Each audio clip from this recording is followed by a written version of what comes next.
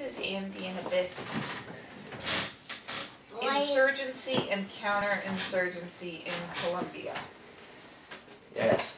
So that's the we have that game Andy and Abyss, and we just got this box 2 days ago, I think.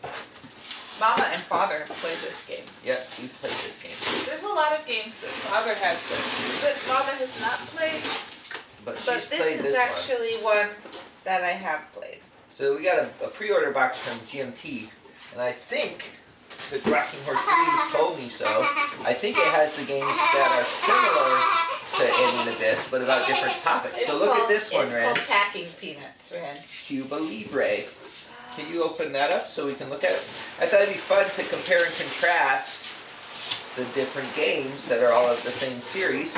And we have a distant plane. So we have the whole series, and I'll probably keep getting this series. So if you want my money, you can keep making this series, because I think it's a lot of fun. I think we'll need your father to use his nails. And Mama it's about nails. things that most games are not about. Wow. And it involves a lot of negotiation, which I enjoy. And it has asymmetric sides. And it's multiplayer. And it's about interesting topics. These are big games. Yeah, they're beefy. And this is going to be fun to have a series on the shelf. It's like those American Girl books, or I knew someone who had all the Louis L'Amour books in this display case, and they all had similar spines. Thank you. So distant plane. So you're going to need to open that one up. We're going to compare the different components of the 3 games that are a same system but different for their particular conflicts.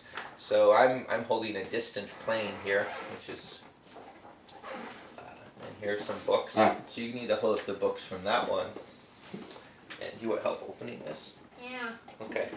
You can hold up the books from that one. This one has such an intense cover. Yeah. It really does. I don't like the cover for that one. Yeah. It's just, I don't know. I like this one better. I think there's a little more poetry in that shot and that picture. Ren's getting components out. And then this is a fine one, but I think of the 3, this is my favorite. The soldiers walking away into the distant plane, I think is. I rather like Ren's cover. You like Ren's cover the best. I didn't spend a lot of time looking at it, but we're gonna get these games mixed up. Yeah, we are. Wait. Okay, slow down, Ren. This is from Ren's game. It is? Oh yeah. Yeah. The colors were similar to yours. Okay, well should we look at what are we looking at next, Ren? You're going too fast for us. Let's look at Ren's game. We just woke up, so we're a little slow. Apologize. Let's look at. Yeah, I've only drank like 1/3 of my coffee. Yeah. I haven't even showered yet, and there's a powerful psychological effect for me in showering. I kind of feel like I'm in a different mode before I shower. All right, so we have the playwrights. This is nice though because we can see what the different factions are, and that's always fun. You know, the coalition, which is the U.S., the government of Afghanistan, the warlords, which their counters look kind of similar to the drug people, and then the Taliban. I'm really going to be, what's going to interest me most, I think, when I first get into these games is just to see the particularities between the different factions. Oh, I really like this. And learning the interplay, I think is always fun. So, let's look at, Ryan, can you pull out your cards that are like this? I want to see, they're in there. They're like, kind of like this. I want to see what the factions are for yours. No, they're this. So can you hand me that? Is it like the same rules? Yeah, it's the same basic system. So this is something you find in war games a lot, where because their systems are more complex, but you wanna be able to explore different conflicts. So you learn one system, and then that system can translate to different conflicts.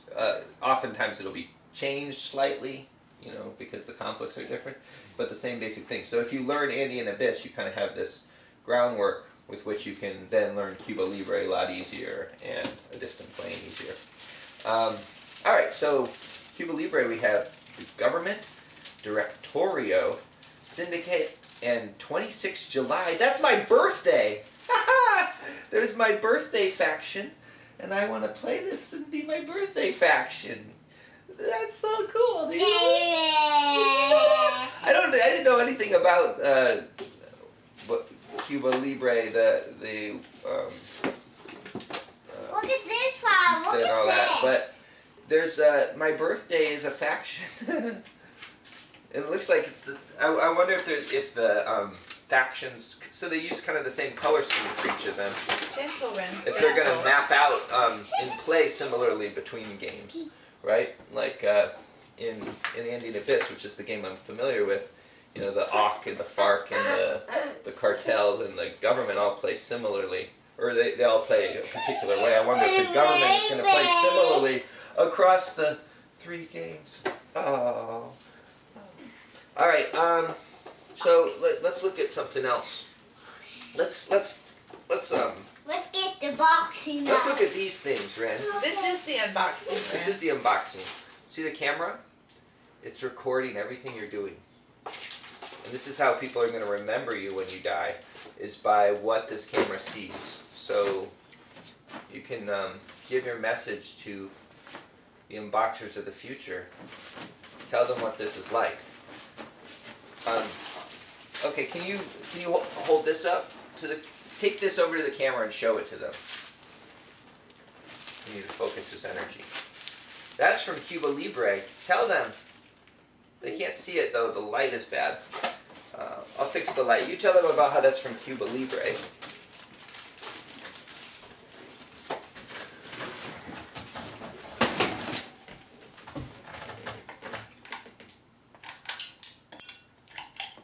There. Now hold that up and tell them. It's Cuba Libre. It's Libre. Yeah. All right. Ben, be careful of this box. Now put this. We're gonna put this down and take this up and say it's from a distant plane.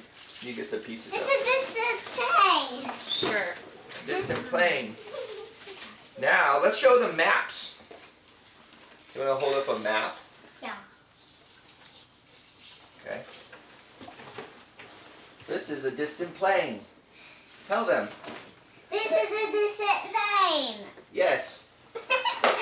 We need to show them a different map. Oh no, we should show them maps side by side. Can you open up that map, Nelly?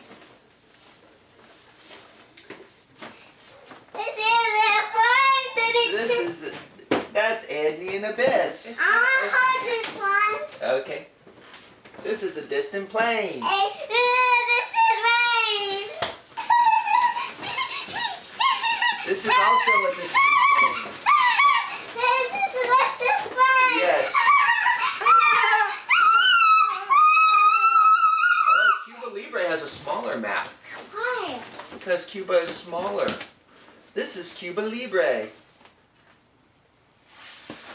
That's interesting. I wonder if Andean Abyss has a size difference. I like that they only did as big a map as they needed. They didn't have to make a big map when it was unnecessary for Cuba Libre.